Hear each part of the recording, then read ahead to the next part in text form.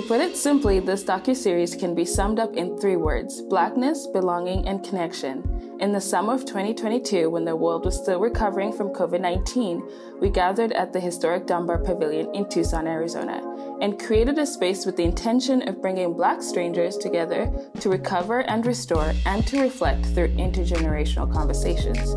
Here are their stories. So please tell us about yourself. Hi, I'm Ida. I am 61 years old. I'm a mother and grandmother of 7 beautiful grandchildren. I went into singing. I have a very musical family. My mother's a musician, and she's also a music teacher. And I've been in Tucson since 2009. My name's Adia. I am 38. My pronouns are she, her. I have 2 children, 2 and 13, and I've been in Tucson for about 5 years, I think. I was born in Idaho. I was born there, but we did not stay there because my mom was concerned for my safety. She was a white woman in the 80s, and Boise was not super friendly to, mixed kids. We eventually moved here, and now I'm an artist, I'm a doula, I garden, and just working to build community. What is bringing you joy? My garden. I've been really focusing on just ancestral gardening, and it's just been really great to watch my children embrace it and just to have a place to go, especially during COVID, to just be out in the sun and not have to worry about who's doing what and who's breathing on me. So what brings you joy right now? Oh, wow. This point in my life, just my life itself, my church, my family. I'm retired. And so the sky's the limit. I've worked so hard my entire life with my family. And now it's time for me to rest. I don't know how to do it. And so I'm taking joy in resting. So what does Blackness mean to you? And what has shaped your Blackness? But I think that Blackness is community, is that you can go wherever, and even though maybe the dialect changes or the languages might be different, you'll see the same things. Like when I went to Nigeria, I saw folks dance and I was like, oh, that's like how we dance at home. And I just love, that to me is Blackness. These things that we don't even realize we have in common, and that you can go anywhere and you can feel at home. And honestly, what shaped my Blackness, I think, is my father and my mother. I think he really told her, I need her to have Black influences and things like that. And so my mother really took that to heart. She would, consult Black women when she needed to know how to do my hair. She kept me surrounded by Black folks. She's not a Black person, but she made sure that I was always centered in my Blackness and knew I was a Black woman. It was this interesting, though, that how your life was shaped with a white mother, but determined to keep that Black culture versus a Black family that we did a little bit different. We were shaped by our parents, and their thoughts and their mindsets, and that's another thing where we have to, we call, what is Blackness and how is it shaped?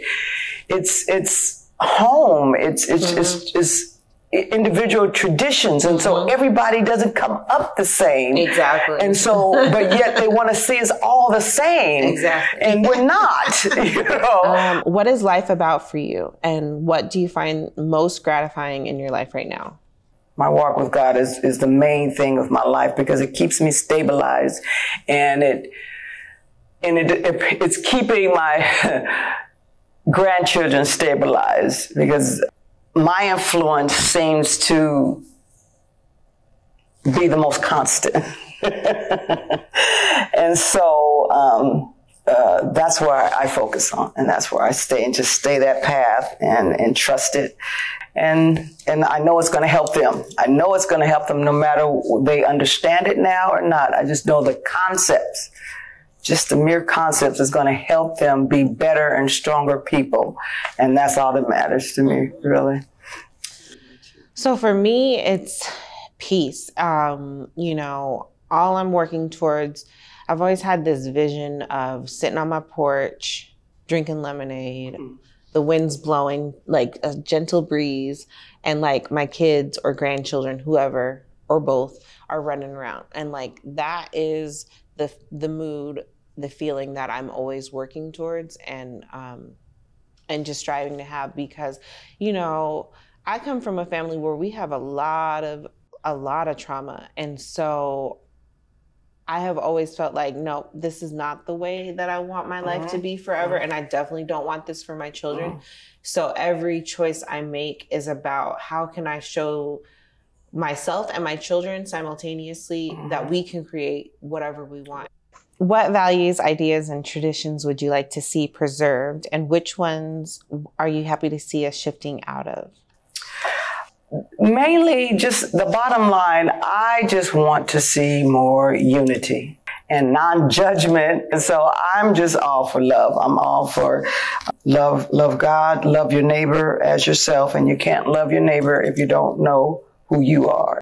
How about you? The traditions and values and things I love to see fading out are the ones of hardness within our families. You know, a lot of the ways past generations had to raise our families, especially within the Black community, it was just about preserving our children. You know, I got to teach them so that they can survive. I got to make sure they behave so they can survive.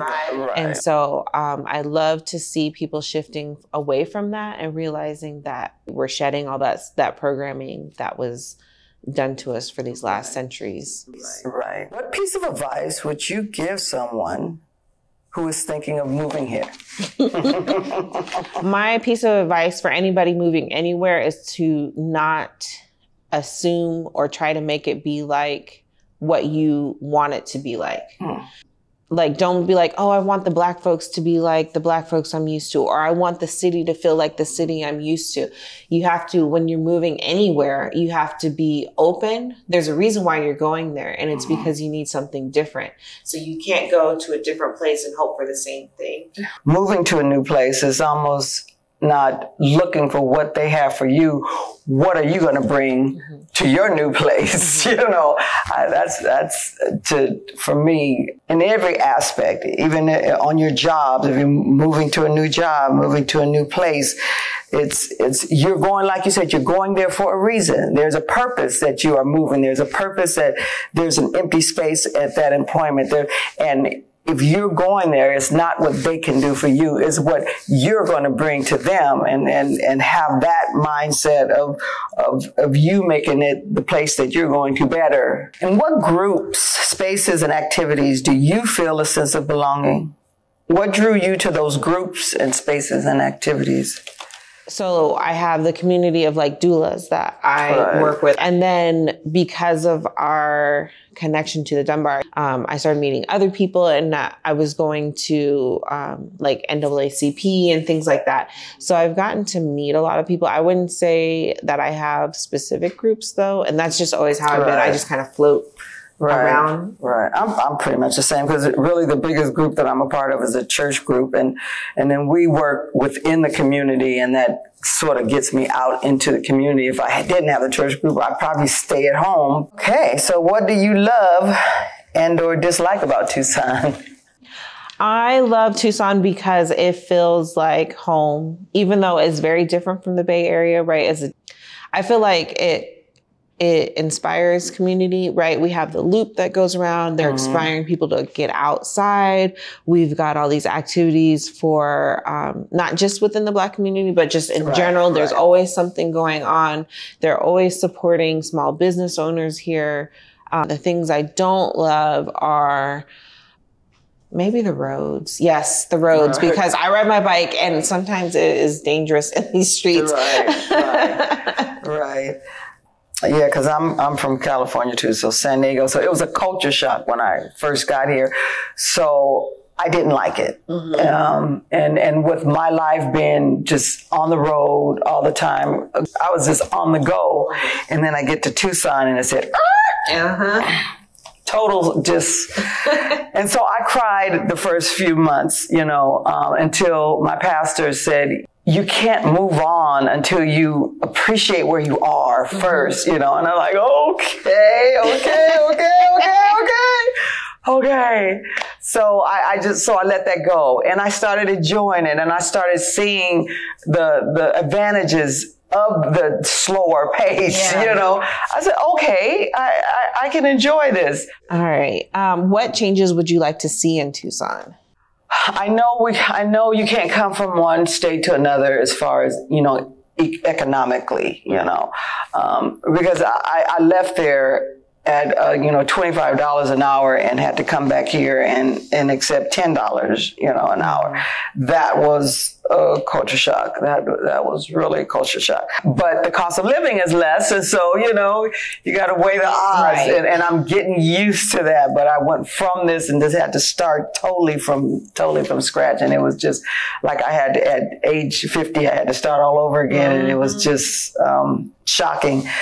So for me, I think that I would like to see more consistent support, and not just from Black folks, but in general of Black enterprises. After all the protesting and everything, you know, there was a lot of folks who were like, oh, let me support Black businesses. Right. And then now all of that has kind of gone because, and then don't get that same support. Right, because it's like, oh, well, we're not having all these protests anymore. But I just think overall, I would love to see more support for Black enterprises, whatever it be. That's true. All right. So what do you think is the biggest difference between you and me? What are the commonalities?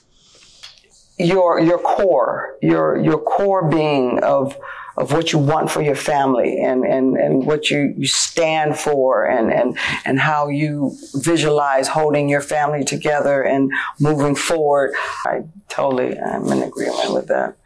Well, I think the obvious is our names. So like that we have in common. They're the inverse of each other. No, but I think just the fact that we're both creatives, we're both mothers, we both came here for our sons, right? That's why we came, as I needed a place that was safe for my son. You came to help your son. I think that we're very similar in that same pursuit. Where do you see yourself at my age? I'm hoping by then I have made a name for myself as a fiber artist, and that I can be, I guess, an elder in my fields, you know, with herbalism, with art, with whatever, that I can just be somebody that can support people who want to follow. Well, let me see. What was I doing at your age? That's when I got started with my career, because up until that point, I was doing everything for the kids, taking them to choir rehearsal. And so I became a mentor to the community choir since I had to take the kids. And from there, it just branched out. What do you appreciate about the person across from you, me, and what do you appreciate about yourself? I appreciate knowing that there is another well-balanced, intelligent, wonderful person that I could possibly be friends with, or my family can be a part of and can be a part of the community.